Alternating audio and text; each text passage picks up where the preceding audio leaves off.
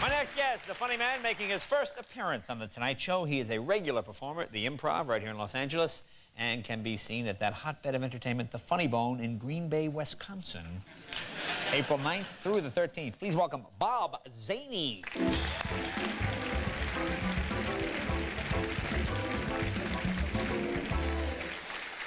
Thank you.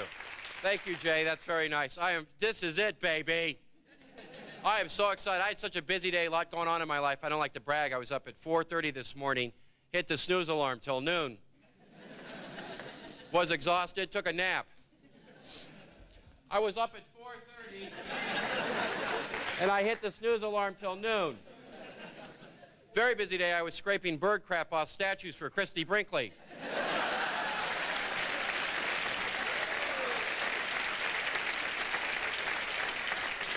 It's been a busy week. I made a killing in real estate. I shot a Jehovah's Witness on my front porch. That is so wrong to laugh at. I actually went to the Jehovah's Witness Study Center. There's a sign on the door. It said, "No solicitors." They have a tendency to show up at your home. Hence the irony. Hence means therefore. And the only reason I do Jehovah's Witness jokes, they're passive people. So what? They're going to come after me? Not invite me to the Halloween party? They don't celebrate Halloween.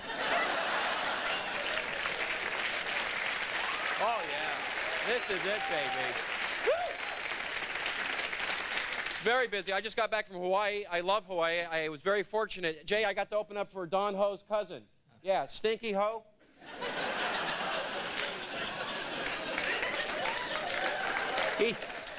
He's the ho they don't talk about. I learned a lot in Hawaii. Aloha means hello, goodbye, I love you, and the Mai Tai is going to be 18 bucks. You know, I read in the newspaper today, there's a high suicide rate among dentists. How many dentists do we have here tonight? See?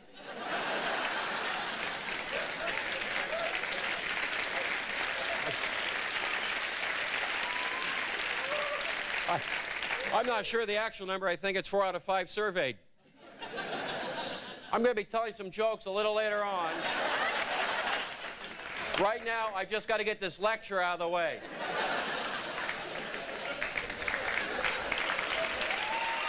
No.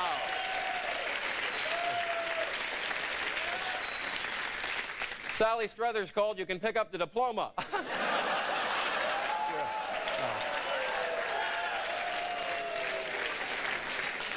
You just happen to be there.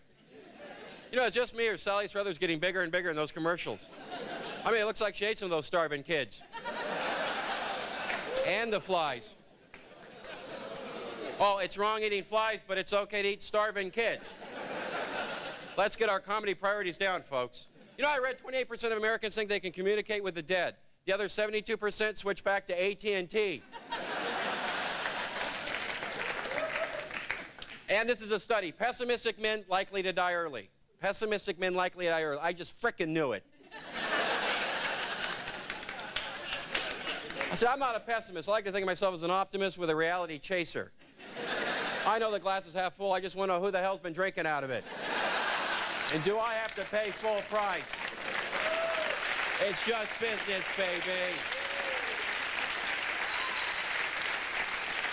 You know, everything is just business nowadays, even my marriage. To please my wife, I got in touch with my feminine side. Now I have a yeast infection.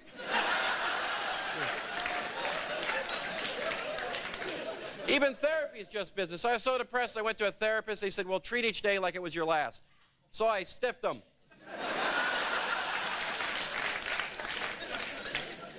That means they didn't get paid.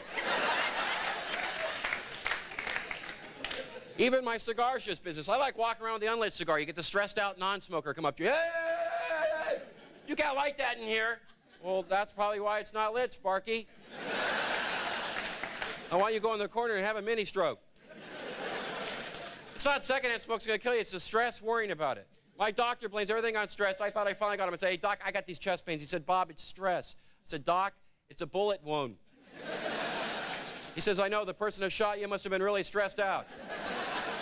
I can't win. You feel like you can't win sometimes in life? I went out to breakfast, ordered pigs in a blanket. They brought me a picture of my parents in bed. Oh, come on. They're my parents. You didn't have to live them for 29 years.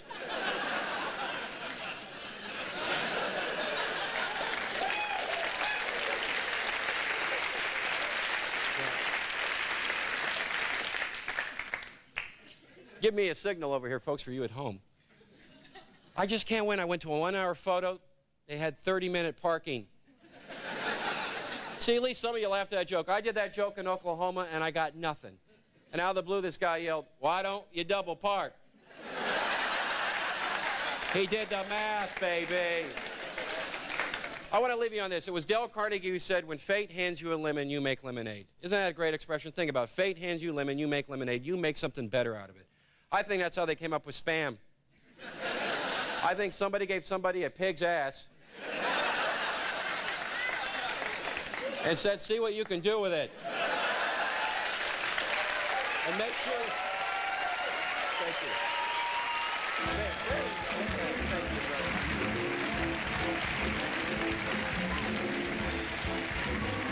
Very inspirational. Thank you, Bob.